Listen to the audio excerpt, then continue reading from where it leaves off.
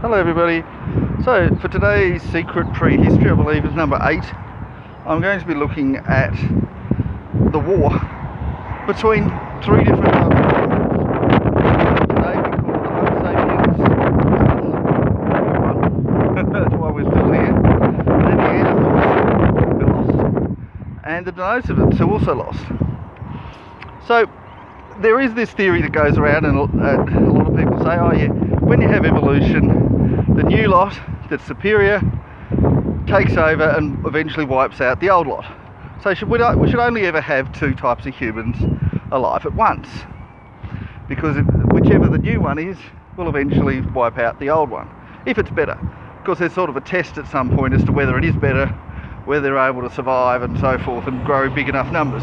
Because you could have probably had other humans that were born that weren't better, or else that were better but were caught before they could dominate and were wiped out. So it's not quite such an easy one. So how did we end up with 3 lots survive at the same time and go to war with each other? So the simple answer is that they evolved in different physical areas. So we know with a reasonable degree of confidence that the Denisovans evolved physically in the area of Siberia, in modern day Russia. May not have been quite in Siberia, but the Denisovan caves are in Siberia, so we've got an idea there. Now, the Neanderthals were less certain where they evolved, but we know where they died, which was in the Neanderthal caves, also in caves in Germany. So that's probably not where they evolved.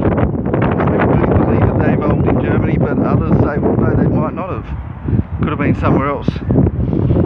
So in other words, the Neanderthals were a new version of Homo sapiens.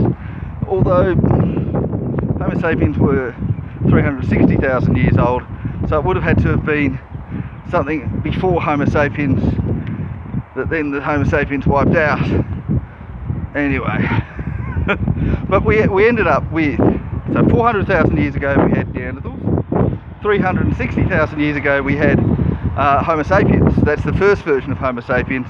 The new version of Homo sapiens, called Homo sapiens sapiens, which looks pretty much like us, is 160,000 years. So we haven't really changed much in the last 160,000 years. So I'll go over what we have changed. One is that we've got taller, and another one is that white skin emerged. So 160,000 years ago, every single person on the planet was black, and any time before that, everybody was black. So when we're talking about Neanderthals, we're talking about Denisovans, we're talking about black people. So they all would have been black. However, of course, according to Sumerian beliefs, or Sumerian claims, they had Adamu who were red-haired. And we know that red hair is older than white skin. So at some point we developed red hair for some people. At a different point we developed blue eyes, green eyes, blonde hair, and white skin was the last one. So, but all those things happened in the last 30,000 years or thereabout, we would think. Because the Sumerians say, oh no, red hair was 300,000 years ago. Was it really? I don't know, but that's what they claim. And they've claimed that was called the Adamu, who we generally believe to be the Neanderthals. But if I want to take the language used in the medieval group, the medieval mythology, if you like, there is no mention of Adamu, no mention of red-headed people, and we're not even sure what we call the Denisovans. But one hint of what we might have called the Denisovans comes from the ancient Greeks, who referred to different types of giants, and they said predominantly they came from the Far East, and of course we're thinking about China, Russia, Siberia, and that's where the origin of the giants are. And we also know that Denisovans, or at least the bones we found in the caves, suggest, and we don't have a complete skeleton, but they suggest that they could have been 9 feet tall or taller. Now the tallest human ever recorded is, I think it's 8'6". Of course there still might have been taller people that we just didn't record properly, so 9 feet is believable. But they're suggesting there could have been 9 feet up to 18 feet. It's 18 feet, that's pretty big for a person. But the theory is, this is an interesting thing, if you have a group that is isolated in easy to cope with area with no major predators and all that sort of stuff, humans become shorter and we get what we call pygmies. So we saw pygmy groups develop all around the world, and a number of the types of humans that were alive at the same time as each other were pygmies. But they were alive because they didn't associate. But the thing is, if you're in Siberia, it's not a nice little friendly island, it's a harsh terrain. It's very cold, a lot of dangerous predators. So in order to survive there, you'd have to become big and strong. So it makes sense that a giant group of humans, and we're not sure again how tall they were exactly, but that they would have developed in Siberia. Now of course we've got to remember the average height of people today is about 5'6" for women and about 5'10" for men. But the average height even 2,000 years ago was about 6 inches shorter than it is today. And we probably were shorter again back then. We don't know exactly how much shorter, but let's say another couple of inches. And why we got taller recently, we're not quite sure. That's in the last 2,000 years we grew 6 inches on average. But it could have been because there were harsher environments coming around. So for people that are 5 foot tall, someone who's 7 foot would seem like a giant. And so there's a chance that Denisovans, if they were called giants, might have only been 7 foot, although the skeleton suggests 9 feet. Anyway, either way, considered to be giants. And there's a lot of recordings of giants. The Bible says by the giants they had Goliath the giant against David and Goliath, and there's lots and lots of others from all around the world. Enough to suggest that giants were real. And there's also mythology. So if you go again to the medieval mythology version, and I'm just going to use that one because it gets complicated otherwise, they also refer to ogres and trolls. Now we generally think of, when we talk, if somebody today is over 6'6", they meet the legal definition of giant. So if you're 6'6" tall, or 6'7", or 6'8", or more than that, you are allowed to be called a giant. Now if you go to somebody and say, hey, you're a giant, and you're 6'7", and they're 6'7", they generally take it as a compliment. It's a good thing. Giant has a good reputation. Now on the other hand, the legal definition for a dwarf is someone who's 4'6" and under. Now if you go up to someone who's 4'5", let's say, you say, hey, you're a dwarf, they'll say, get stuffed. Because for some reason dwarf is offensive. I think it's just descriptive. I think it's silly to refer to something that's descriptive as offensive.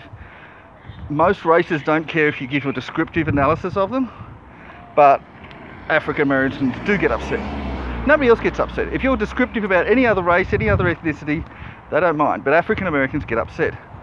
And little people, as we are to call them, get upset if you talk about them being too short.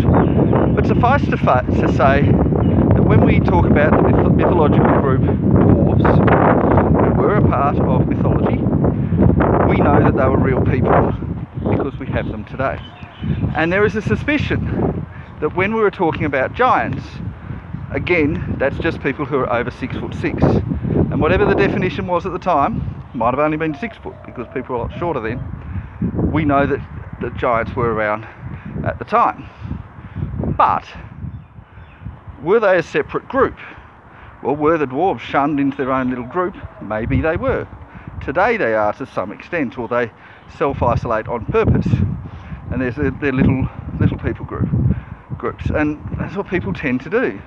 If you tend to like to hang out with other people who are similar to you. That's just what happens. So,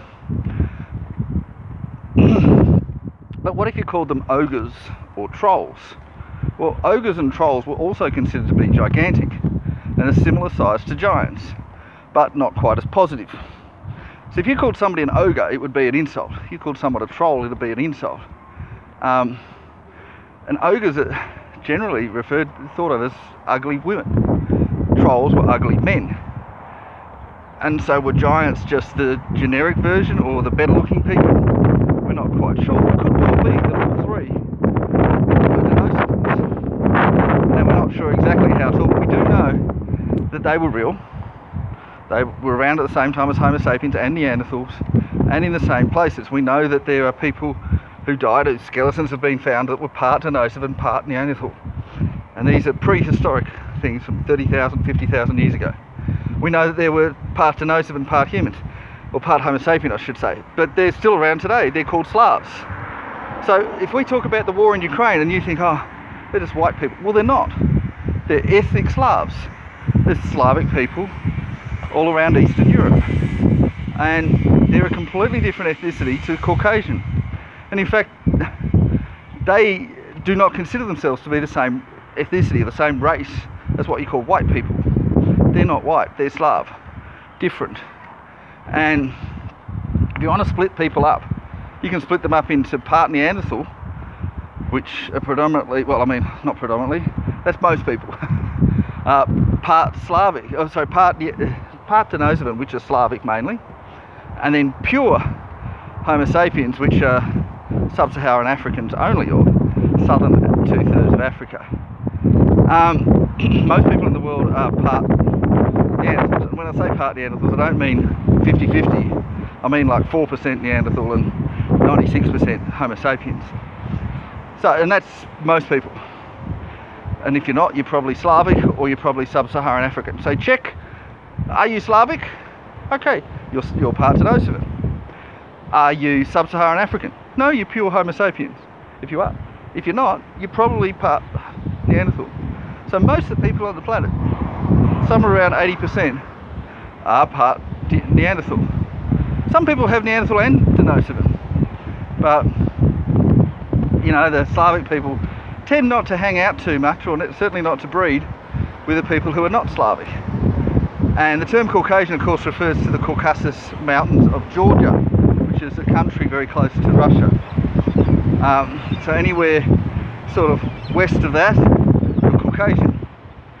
Anyway, I digress. So, could there have been a war between the three groups? Well, it's difficult to explain how there's only Homo sapiens left, considering that Neanderthals were older, but Denisovans were younger. And they were both superior in some ways to Homo sapiens. Neanderthals were smarter. I know that we say, oh, dumb as a Neanderthal. No, actual real Neanderthals were smarter. We're the dumb ones. But possibly not as dumb as the Denisovans.